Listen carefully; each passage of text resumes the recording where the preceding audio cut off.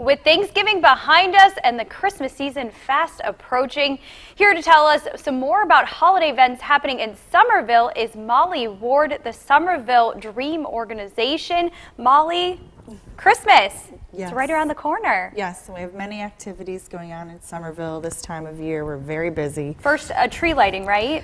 Yes, our tree lighting in Summerville is Tuesday, December 5th. And the festivities kick off at 6:15. So we have a variety of things going on. We have the Summerville, I think it's the Summerville Choir will be there, and we'll have Sires Elementary.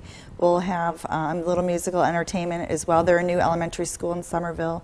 And we have formalities that happen on the front of Town Hall, and then after that, and the tree lights are on, then we keep what we call a little section of our downtown open. It's called Little Main Street, and we'll have a DJ there to keep the party going, and some food trucks and some snacks as well. Perfect, and a great way to start the holiday season off and kind of get in that Christmas feel. Now, you also spoke a little bit about during the break a gingerbread making competition of some kind? Yes, this was an event that was started about 2 or 3 years ago by one of our merchants at Antiques and Artisans, and so we've kind of helped them move this event along.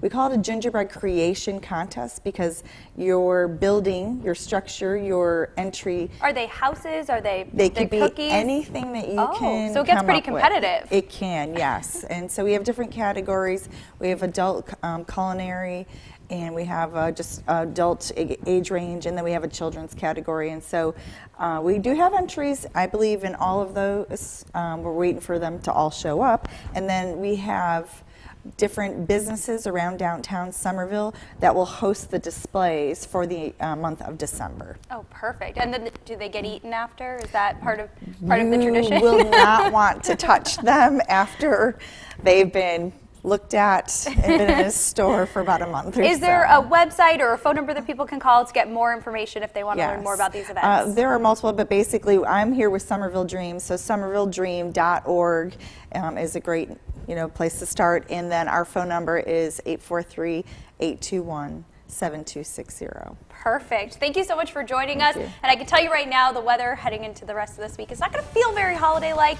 but with all those Christmas tree celebrations, it's going to feel awesome. All of your full forecast coming up. This is News 2 Today.